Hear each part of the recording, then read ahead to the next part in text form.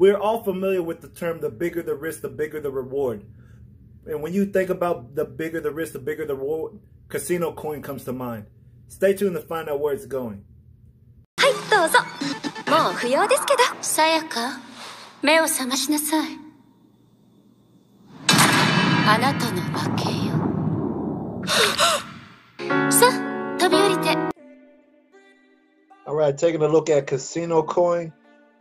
A lot of risk involved with CasinoCoin, apparently. But as you could tell, CasinoCoin's been moving up today. It's up 17.46%, looking good so far. Volume at 4,120. Circulating supply, you could see it sitting at 39 million. Let's see what else. It's ranked number 144 on the market cap, so that's not too bad.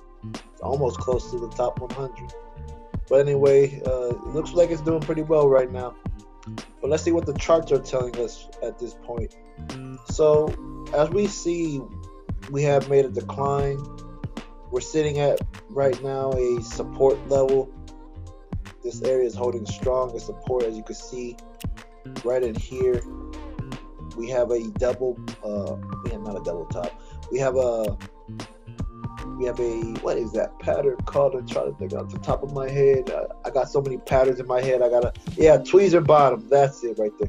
Tweezer bottom. So what a tweezer bottom is and how you could trade a tweezer bottom. You could box in these two. So a tweezer bottom is based off these two candles right here. Try to get these two, but I guess I can't do that. So there's an aggressive way to play this, and then there's a conservative way to play this.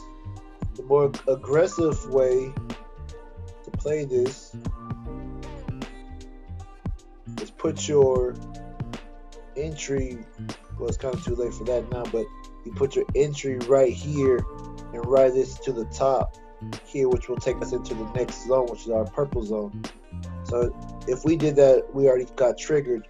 But since we missed that, a more conservative approach would be to put your entry right above this level, because once it breaks outside this zone here, we are in the TK zone, so that should send prices back up if we do manage to get above this level.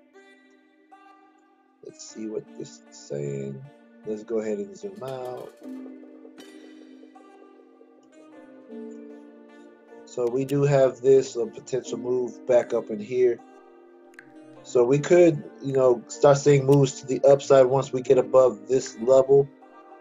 First of all, we need to get back into the purple zone. Looking at the 4-hour time frame, you see that there was a trend that we had, a channel that we had made, and now we are at this support level with this zone. If you look down here, we had price action right here, which was a doji candlestick, saying that the market is at indecision at this level. You see prices started to move higher. Looking at the 4-hour time frame still, you see that we are in a TK zone. Our red line and our blue line seem like they are wanting to cross. We might just see price just range at this point.